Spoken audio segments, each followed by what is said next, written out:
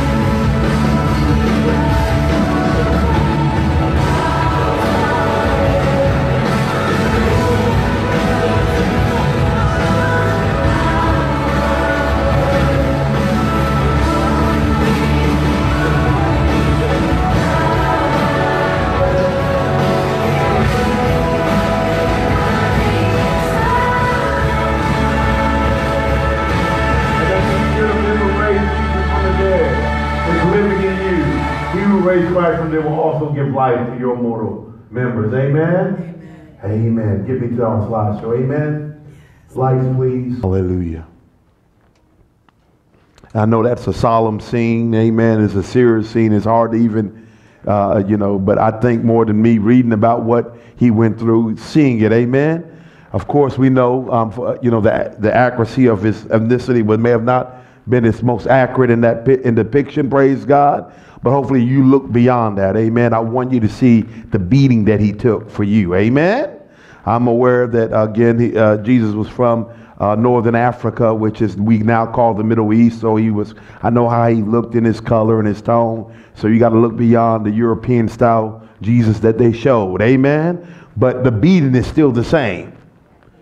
Are you with me? Amen. So I want to talk to you again about Jesus, the ultimate Avenger. Amen. Everybody say Jesus, the ultimate Avenger. Now I know there's the new Avenger coming out and it's talking about ENDGAME, and I thought about the ultimate Avenger is Jesus Christ. I talked to you last year about heroes because he is a hero. Amen.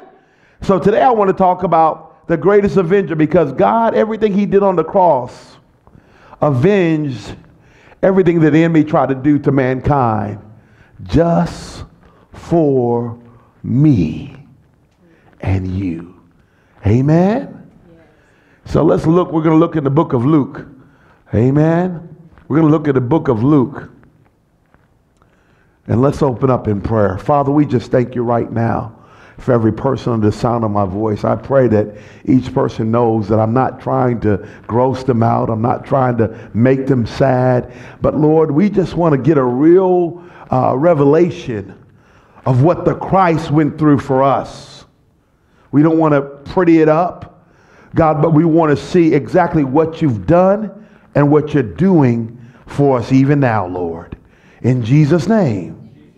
And Holy Spirit, we pray in these next few moments that we have, that you would cause your word to come alive, quicken our mortal members that we may hear, that we may leave here transformed in the next level of our understanding of who you are. In Jesus' name, amen and amen. Amen. Hallelujah. How many know God is good? Turn to your neighbor.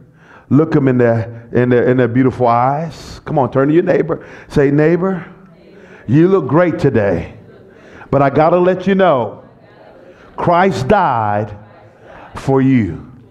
Amen. Find somebody else. Find somebody else. Amen. Hallelujah. Praise God. Tariq. Yeah, there you go. They looking at you. Amen. Find somebody, say, I got you, Miss Victoria. Say, neighbor, you look great today. Amen. Christ died for you. He got up, so you got to get up. Amen. Amen. You got to know that. Amen. Turn with me to Luke chapter 23. We're going to do some reading today about the crucifixion. We've seen it visually. Now we're going to do some reading. Everybody say read. Amen. Okay, we're going to riff. Reading is fundamental. Amen. Hallelujah. And you can go home and read the whole chapter, the 23rd, 22nd chapter. Because last week we dealt with Palm Sunday and everybody was cheering Jesus on. Hosanna, Hosanna. He was the greatest thing next to sliced bread. But then he began to declare the temple and then declare against the corruption with the money changers and dead religion with the Pharisees and the Sadducees and the leadership of his day. And before he knew it, they were ready to kill him. They turned the hearts of the people because he was upsetting the status quo. Here's the thing. Jesus has come to break the status quo in my life. Did you hear me, church? Jesus has come to break the status quo in your life.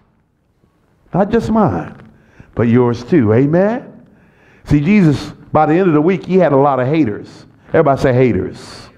But this is what I want you to get. If anything I want you to get, haters make you greater. Everybody say that with me. Say, haters make you greater. Hey, did anybody got any haters in their life? Any folk hating on you? Amen. Well, you better start thanking God for the haters, because the haters make you greater. Amen. The haters are what take you to the next level, because they cause the Christ to come out out of you. Amen. To rise up out of you if you are a believer. Amen. Hallelujah. My goal today is to preach all of the hell out of you. Amen.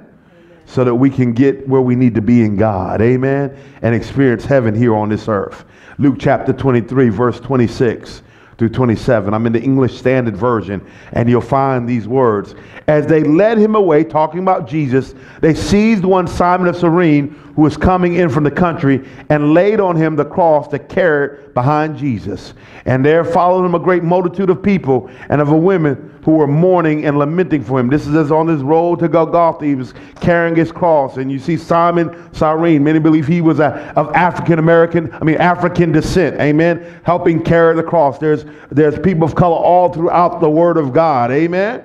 Luke 23, 33 to 38. And when they came to the place that is called the Skull, there they crucified him and the criminals, one on his right and one on his left. And Jesus said, Father, what? What did he say about his haters? He says, Father, what? Forgive them, for they know not what they do. And they cast, now look what the people, the soldiers did. They cast lots to divide his garments. By this time they had already put a crown of thorns on his head. He had already gone through his beating. He had been humiliated. 35th verse. And the people stood by watching, but the rulers scoffed at him, saying, he saved others, let him save himself. If he is the Christ of God, his chosen one. And the soldiers also mocked him, coming up and offering him sour wine and saying, if you are the King of Jews, save yourself. And there was also an inscription over him that this is the King of the Jews. So the whole crucifixion was a mockery of who he is. And he went through that shame and bloodshed for us. For us. And let's make it more personal. For me. Everybody say, for me.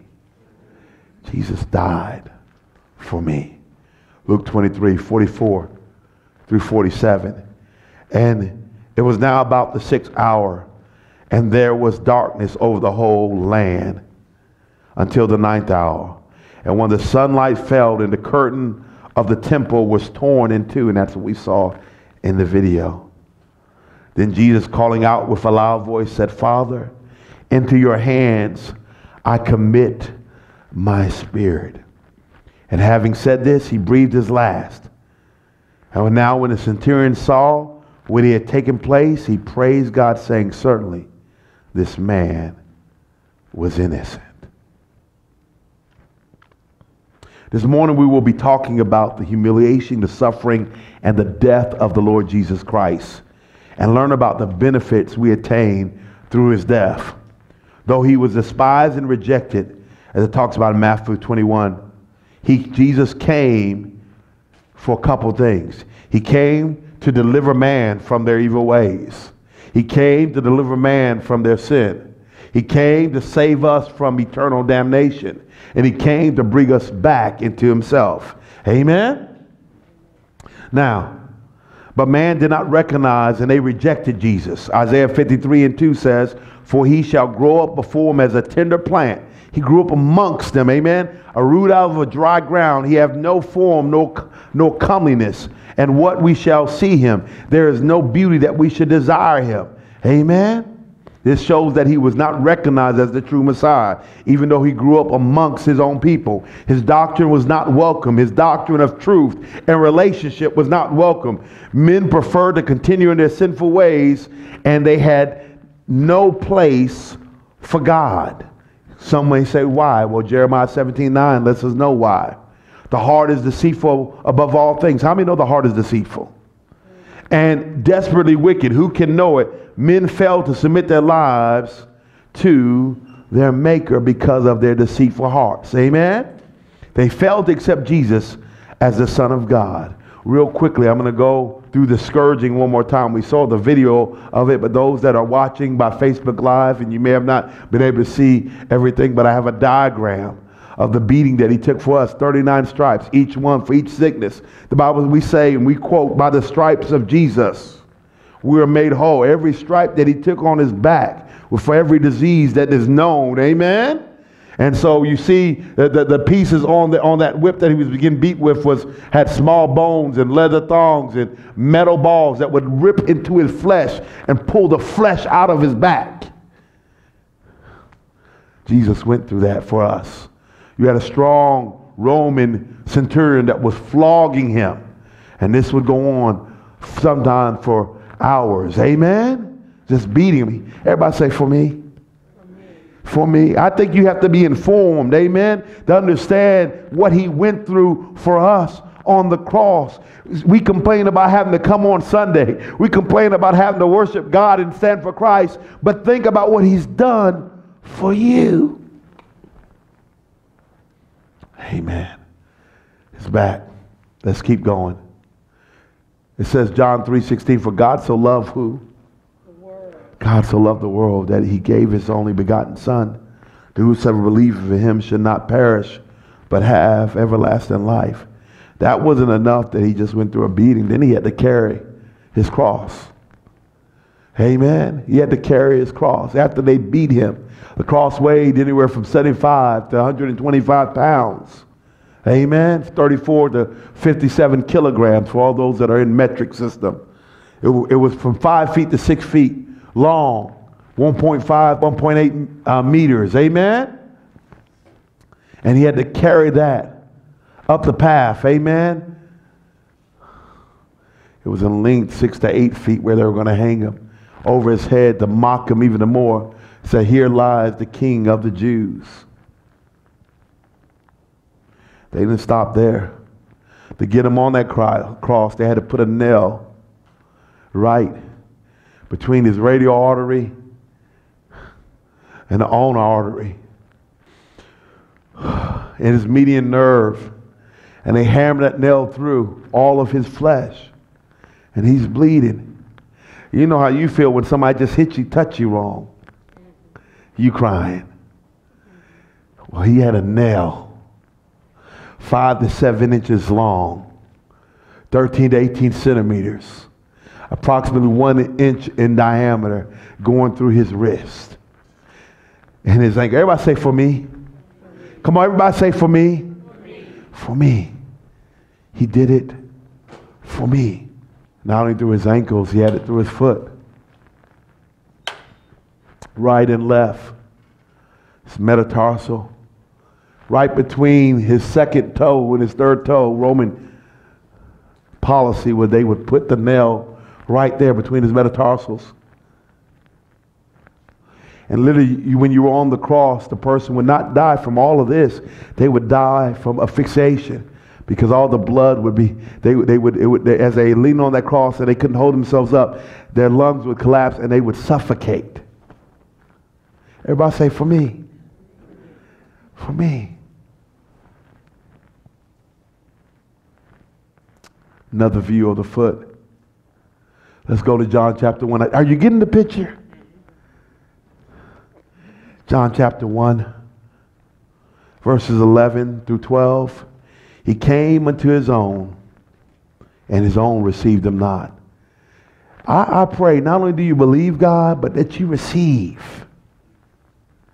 We learned this on Wednesday night. You got to believe, receive, and then reciprocate. Everybody say that. Believe, receive, and then reciprocate. What do you mean, Pastor? Once you got it, you got to go give it to somebody else.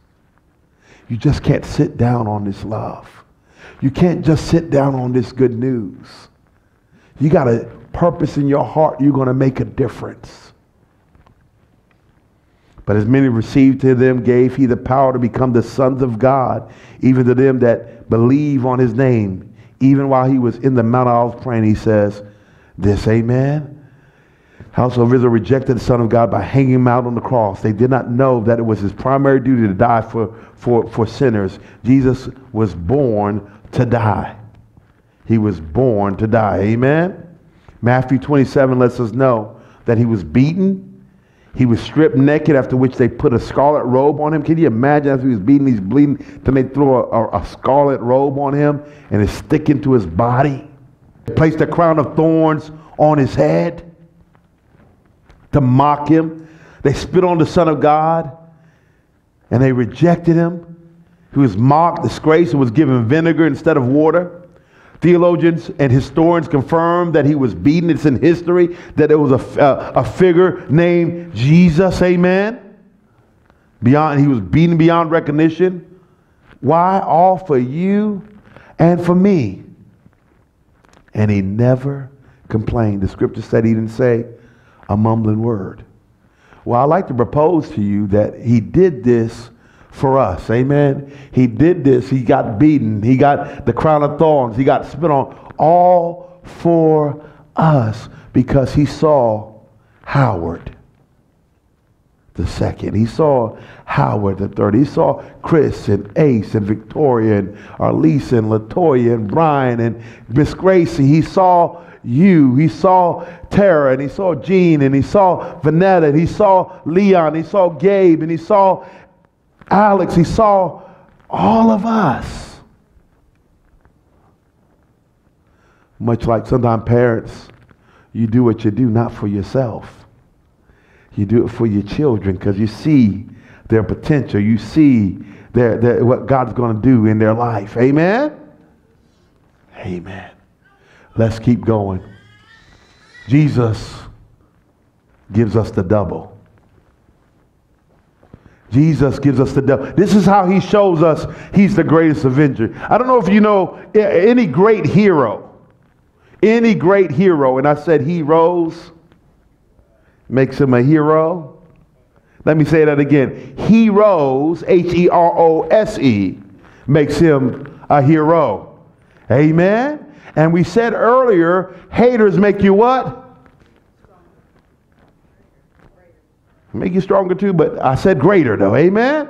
Haters make you what? Greater. Some of you got haters in your life. Some of you, how many family members can be haters sometimes because they may not see your divine potential? How many friends can be haters? Are y'all with me?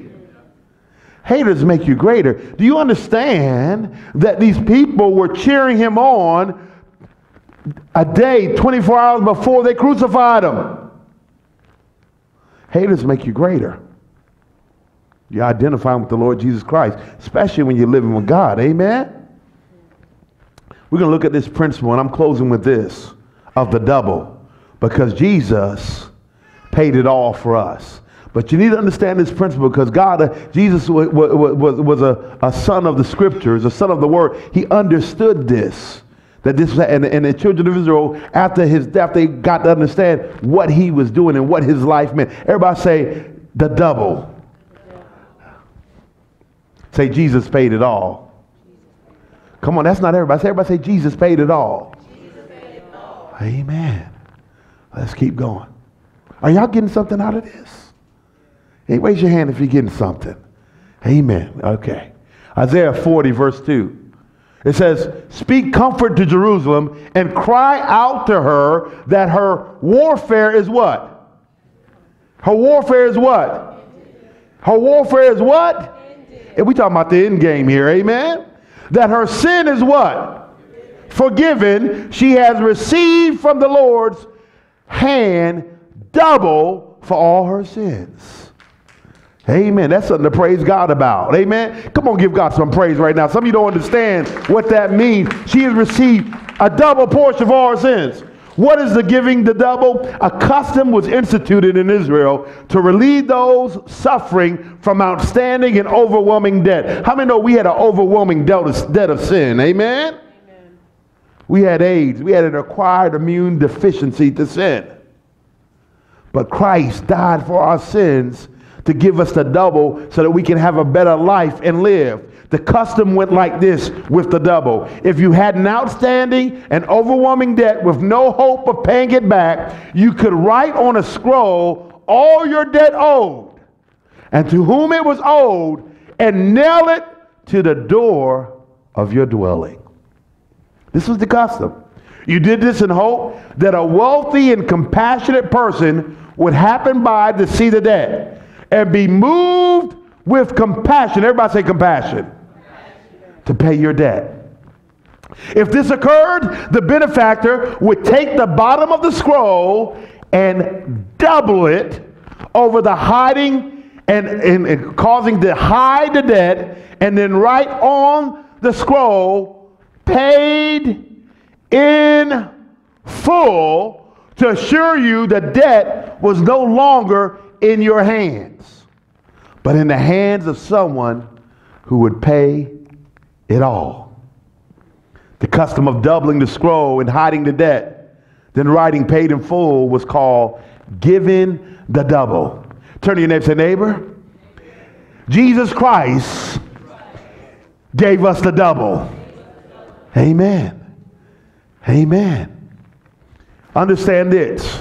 Understand this. It's an unpayable debt. It's an unpayable debt. You can't do anything to pay the debt that God has done for us. Amen? But you can live for him. Amen? Let's keep going. Psalms 130:3 says, Lord, if you kept a record of our sins, aren't you glad that God doesn't hold your sin over your head? Come on, talk to me, church. I know you're looking pretty this morning. I know you got your matching outfits on. You're looking all nice and shiny and greased up, amen? And clean. But aren't you glad that people can't see all of you? I'm not talking about the good parts. I'm talking about when you have them bad thoughts. But look what God said, Lord, if you kept a record of our sins, who, O Lord, could ever survive? Romans 3:23 says, for all have what? Sin and fall short of the glory of God. That's from the streets to the pulpit. Amen. We all have sinned. I don't care how clean we try to make ourselves seem. Isaiah 40 and all the prophecy of the coming of Messiah, Jesus Christ, who's come to give us the double for all of our sins. That's what all Isaiah 40 talks about. It's the double portion that God's coming to give us. Amen. If you can imagine this, just the scroll of your life saying, paid in full. Debt no longer owed. Debt no longer owed. Amen. Amen. That's something to clap about. Amen. See him paying it. That's what Resurrection Sunday is about. That's what Easter is about. It's about, not about the bunny. Not about looking clean and smelling good. It's about honor him every day of your life because he paid it all. Colossians 2:14 says this. He canceled the debt which listed all the rules we failed to follow. He took away that record with his rules and nailed it to the cross. Aren't you glad about it? Jesus bore our sins and shame of sin on the cross. He cried out, it is finished, or paid in full. By his grace, we've all received the double. Amen. Say, neighbor, I got my double. Amen. I pray that's real for you. I pray that before you leave here, amen, you don't have to wait till we pray, that you make sure that you got your double. You got everything that God has for you in your life. He died so that you don't have to go through in this life. You don't have to make it alone. Amen. Look at Luke 24.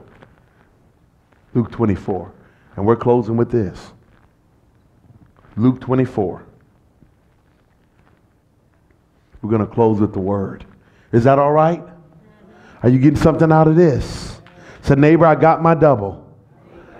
Amen. I can get up because he got up. Say that like you mean. Say, I can get up because he got up. One more time. I can get up because he got up. What do you mean? I can get out of my bad situation. Amen. I can get up in my marriage and guess what? Make it happen in the name of Jesus. Amen. I can get up for my children and pray and keep interceding till I see a breakthrough. Amen. I can get up because he got up. Amen. Luke chapter 24. Luke chapter 24, verses 1 through 12. But on the first day of the week, see, he didn't end with him down on the cross. Amen. And he says, I got this game, man. The end game is all with me. Amen. This game of life I already seen. Game over. Amen. I must win. Yes, I'm going to die. I have to go through this death, but I will rise again. And because he rose, you're going to rise. But on the first day of the week at early dawn, They went to the tomb, taking the spices they had prepared. They were looking to see a body. They were looking to do a burial service and adorn the body. And they found the stone rolled away from the tomb. But when they went in, they did not find the body of the Lord Jesus. While they were perplexed about this, behold, two men stood by them in dazzling apparel. Now you had Mary Magdalene there. You had Mary, the mother of Jesus there. Amen. Isn't that awesome how he revealed himself to the ladies first? Come on, ladies. Y'all ought to be, amen. Come on. Can I have some woman power in here? Amen. How many know God will speak to women? Amen. Amen. Sometimes he'll speak to you first. Oh, God help me, Holy Ghost. Amen. Can you hear God through whomever he speaks? Oh, he may be using a donkey this morning, so I hope you can hear God. Amen. Hallelujah. God help the church to get beyond sex. Help us to hear God. I'm telling you something, if we can't hear God in here and see that there's neither male or female in the church, how's the world going to figure it out? Are y'all with me? There's a greater call for us. If we can't figure out this race thing in here, how's the world going to figure it out? Judgment got to begin in the house of God. Now notice, second verse, they found the stone, what? Rolled away. They found the stone, rolled away from the tomb. But when they went in, they did not find the body of the Lord Jesus. And while they were perplexed about this, behold, two men stood by them in dazzling apparel, angels. And as they were frightened and bowed their faces to the ground, the men said, see, one thing that God does, he reveals himself to women because they go straight into worship. Some of us would have been running. They get afraid, they start worshiping. You know, you had Joshua, he worshiped. There was a couple, Moses, he would worship. But that's a special kind of man. Amen? Tender heart. But a lot of us, I mean, so we would have been gone. Amen. We'd be calling the Ghostbusters, paranormal activity. We trying to get on the television show and God trying to reveal himself to us. While they were perplexed, behold, two men stood by them in doubt, and as they were frightened and bowed their faces to the ground, they went straight into worship, afraid. How many know some of you got to worship God afraid? Turn to your neighbor and say, neighbor, sometimes you got to worship God afraid. Amen. What do you mean? In the crisis, the situation's happening, you still got to keep worshiping God. You can't stop coming to church because you're going through a little bit of problems. Help me, light bulb. Amen. You can't stop serving God because the situation looking difficult. What if the slaves would have done that? You know, some of us are here, white and black, because of some slaves' prayers. Praying for a more perfect union, praying that this Constitution says would come to pass. Well, they would have given up when somebody was whooping their back. Somebody talked to you wrong on the job, you ready to quit. Are y'all with me? Somebody look at you wrong in the church, you ready to go running. Come on. Dig in, men, women of God. 6th verse. It says, why do you seek the living amongst the dead? In the 5th verse, he is not here, but has what? He has what? Risen. Say it with power. He has what? Risen. Remember how he told you while he was still in Galilee that the Son of Man, understand this, he told him this. Turn to your neighbor and say, neighbor, he told him. He told him what was going to happen. Hey, man, this wasn't new. He told him that the Son of Man must be delivered into the hands of sinful men and be crucified, and on the 3rd day rise. And then they remembered his word. Have you ever had God tell you something and you forget that he told you? And then when you find yourself in a situation, you're like, That's why it's important to journal and write things down that God speaks to your heart. As you go through those seasons of darkness. Verse 9. Returning from the tomb, they told all these things to the 11 and to all the rest. Now they went back to the disciples, the 11. Peter was out somewhere fishing, depressed. Now it was Mary Magdalene and Joanna and Mary, the mother of James, and other women with them who told these things to the apostles, the called out ones. But these words seemed to them an idle tale, and they did not what? See, the choice is today, will you believe? Will you believe? Will you receive? And will you reciprocate? Will you believe? Will you receive? And will you reciprocate? 12th verse. And we about to go home. But Peter rose. Thank God for Peter. Everybody say thank God for Peter. See, Judas was killed, so at 11, I'm sorry, Peter was still there. I misspoke there. Peter rose and ran to the tomb. He had to see it for himself. And stooping and looking in, he saw the linen clothes by themselves. Understand there was a centurion guard there that was there all night. Understand that he would have been killed if he just let somebody come get that body. And he went home marveling at what happened. See, they understood this. Everybody say, Jesus rose again. Jesus rose again. Amen. Say, I'll get up because he got up. Let's pray. Stand to your feet, everybody.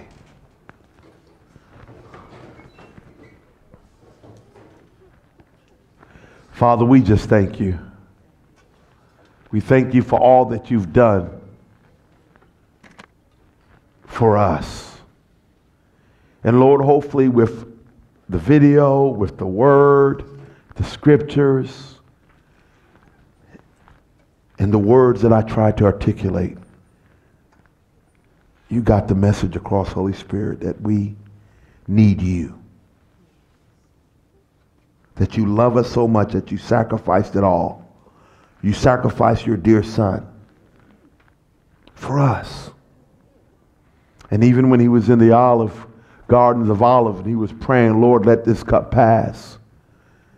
He didn't end the prayer there. He ended with saying, Lord, not my will, but your will. And he began to follow on the path that you had for him, God.